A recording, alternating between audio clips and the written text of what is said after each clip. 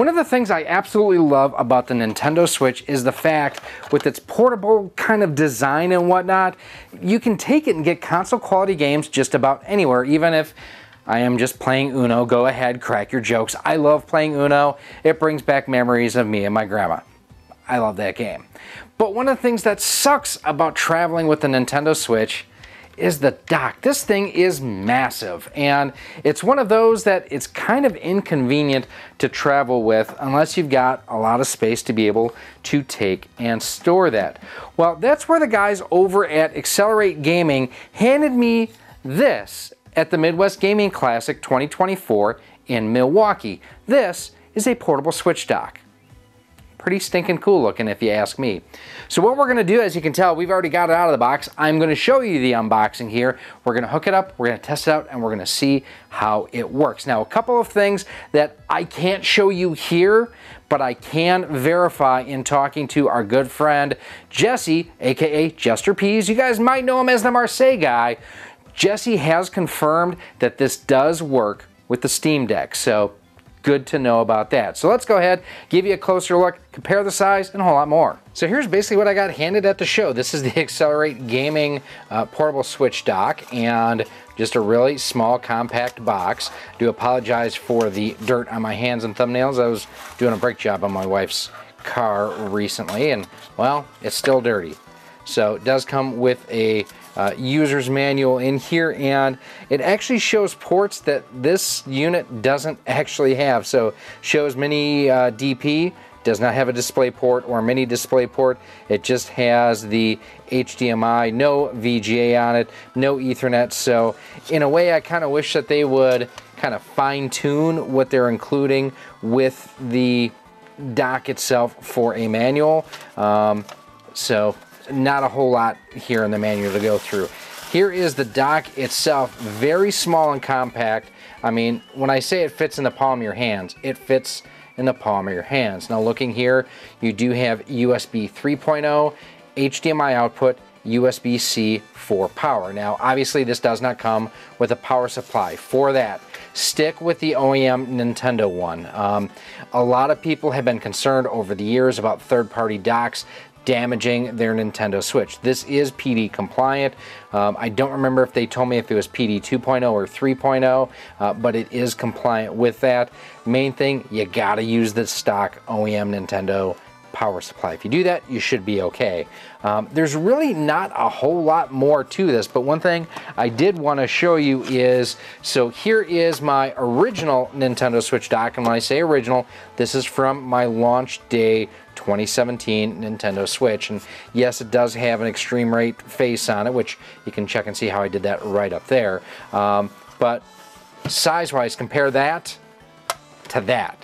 It is dramatic how much smaller this is than this. And really, for the most part, so yes, you do have two USB ports there and then another USB port here. So you are sacrificing USB ports on this, but you're gaining so much more important. Like, this is smaller than that part of the stock OEM dock. Now, that's pretty remarkable to me.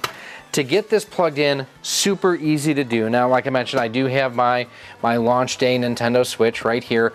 All that you do is you just connect that right there, connect your HDMI cable here, connect your power supply, and you're ready to play. Now, same thing, and you know, this is kind of obvious for the obvious sake, but just because I know someone would ask, what about the Switch OLED? Here's my Super Mario Edition Switch OLED, same thing, just plugs into here, and then this connects to your power supply and your HDMI port. Now, in addition to working with the Switch, this will also work with some Android phones, and specifically, I will tell you, it does work with Samsung DeX.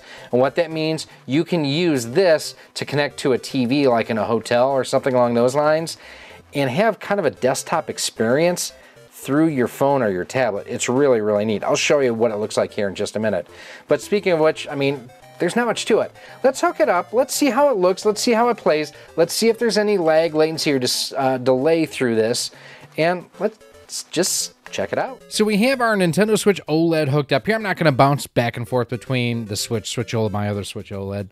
It's going to look the same because you're just using the USB-C output from the Switch to connect to your TV. I think this looks pretty good. We are capturing through a Bahar Bros Prodigy capture device, so good to know there. We are going to test out just a few games, and then kind of go through some of the questions that I asked the guys at the show as well. One of the games I always test, Street Fighter 2, so we're going to go and pull that up real quick. And for those who haven't seen me do these sort of tests in the past, one of the reasons I do Street Fighter, I'm familiar with the moves, and to me, I can feel the lag, the delay, the latency in this versus some other games. I just can't.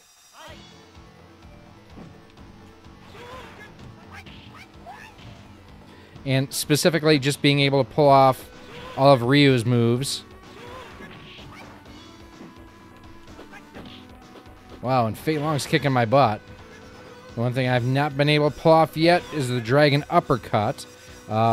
That was with the analog stick. We'll try the D-pad here, and I'm using a Nintendo Switch Pro controller just so I kind of have an idea of the controller being used. All right, so I'm able to pull off everything. Color reproduction, I think, looks pretty good here. Now, I am using my Samsung gaming monitor to play through right now. Oh, he got me in the taint. Got you. Nice two-hit combo to wrap up Fei Long there, so that was pretty good. Let's go to the Irem collection, because this is a great set of games here, too. Now, I did ask the guys at the show if they were looking to offer any kind of, like, anti-bricking sort of warranty or anything along those lines. They hadn't thought of it. It's something they're going to look into, but at this point, they're a little bit non-committal towards it. Since it does have the proper, PD sort of certification and everything, you shouldn't need it, but that, to me, I kind of told them if it shouldn't need it, then it should be even easier for you to offer that brick-free warranty, if that made sense. They didn't develop this. This is something where they found a manufacturer to partner with, said this is kind of what they wanted to create, and the manufacturer delivered the product to them. So I think of them less as, and this no slight intended here, less product developers, more marketers, that they found something that they thought would be a good solution for here in the States.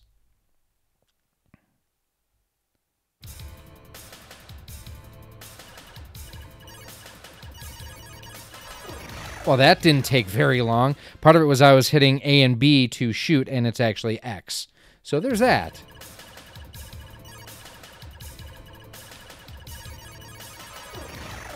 Wow, I suck at this.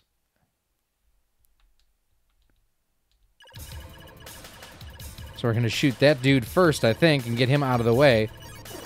Wow, kamikazes, those guys suck. So, yeah, I suck at that game. So now we're diving into the Cowabunga collection, and Turtles in Time, again, much better than Hyperstone Heist. I'm just going to throw that out there. That's for our buddy Jay over at Square Pegs. Make sure you check him out. You know what? We will play some Hyperstone Heist just for Jay. Jay. See, even just the voice doesn't even sound as good. What happened to the Big Apple? 3 a.m. Oh, wait, that's right. This is the inferior game. Yeah, again, everything is playing exactly as it should. Now, one of the things that's fun about how I've got this hooked up right now is I'm actually playing this through the Unitech 4-game switcher. So this is one of 4 cartridges that's hooked up to the system right now. I never noticed it before, but the sprites actually are smaller on this than on the Super Nintendo version. And that's not a slight against it. That's actually just an honest observation that I didn't notice that the sprite work is a little bit smaller.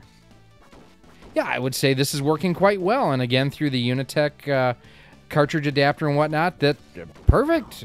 No real complaints. Finally, we're going to finish off, at least the game side of things, we're going to finish off testing with Super Mario Bros. Wonder, which is just, I love this game. It is so good. It's-a me, Mario. Let's go. Wahoo! Now, I will say one of the things about this is the fact that I do miss Charles Martinet, I will admit. I mean, the guy that they have doing the voice now, he's really solid. But he's not Charles Martinet. Yet again, you know, everything looking great. Sounding great, too. I mean, that's the other thing is the sound is good, too. Overall lag, latency, pretty decent there. You know, can't really complain a ton about that. I think that this does a pretty solid job of what it's supposed to do. As I almost hit that dude. Ah, that's what I need to get you for, buddy. Okay, I'm going to get you. I will get you. And your little dog, too. And hopefully... Yep, there we go. We got that. Awesome. This game is just so stinking creative, you know? They've done such a great job with this. You know, I do know that, you know, there are other manufacturers who have similar sorts of devices through other platforms, whether we're talking about like Amazon or eBay or anything along those lines.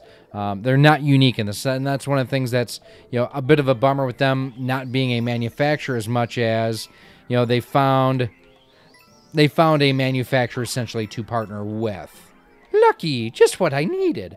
You know, I wish that they could offer a little bit more to, you know, what they have. You know, also just simple things like they've got to get their manual right. You know, make sure that they are providing the manual to the device the end user is actually using. That's important. You know, because if I'm seeing something that says, hey, this includes a display port, then you know what? It kind of needs to include that display port. And as we saw there in the manual, it doesn't include a display port, not even by the manual, but as far as that's what the manual said. And, you know, clearly this does not have that. That was a manual for a different device, clearly. And, you know, I would love to see them come and do a revision so that you would actually get a manual specific for this unit.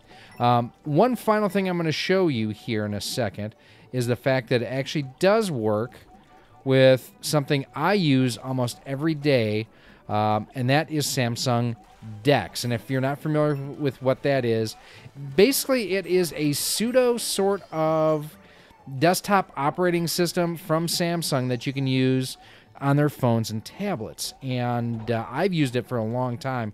And the cool thing is the fact that it used to be that you would have to, you would basically have to buy a DeX dock. Kind of like a Switch dock where, oh, you booger. For it to work with DeX. I mean, it was not overly complicated. It was just one of those things of like, it would cost you, you know, $80, $100. And we had one for my wife's Note 8, I think we bought it for. That's how far back it goes. But it'll be interesting to see if this actually... Oh, you suck. There you go. Take that, bird brain. You know, if this actually does work with Samsung DeX. So let's go ahead. We're going to wrap this part up, and let's test that out real quick. All right, final thing to show you here. We do have Samsung DeX set up, and I hate to turn my back to you, but just want to show you I do have my Samsung Galaxy S24 Ultra connected there. I've got a keyboard here, and I have my Logitech trackball here. You can see the cursor moving around. So we're going to go, we'll just go internet. We'll just check out my 3D printer site real quick in case you guys and gals out there have not seen it as of late. So here we have the site and some cool new products. So, of course, we've got the Nestoration Super Nintendo region-free mod kits. Let's dive into the new releases. I'll show you the coolest new one that I have out. This guy here, this is a display stand for the Hyper Megatech Super Pocket, which I actually have the original prototype here. This guy was just a little bit too narrow here. That's the good version there. And what that allows you to do is to basically store your Hyper Megatech Super Pocket, and then 4 different Evercade cartridges. And then we do have a couple of different color options. Now, one of the things I am going to probably work on this is doing a 2-tone color. Like the system, you see the yellow and a blue. I'll probably do yellow here, blue for the lettering. Still testing that out. I don't have that finalized yet. You know, I can take a look at pictures on my camera, you know, such as, you know, there's the pictures of the Hyper Megatech there, some of our YouTube short stuff there. Hey, look at that goofball. That guy right there. And unfortunately, the audio is coming through my phone, not through here. But yes, that's Chris and I at the Midwest Gaming Classics. So yeah, it works as a DeX solution as well. And like I mentioned, Jester Pease also tested this with a Steam Deck. Work with that just fine. So it adds a lot of functionality to what it does. It's not just a Switch dock, which is really, really neat. And man, I love using DeX. I think this is a fantastic interface. So much better than a MacBook.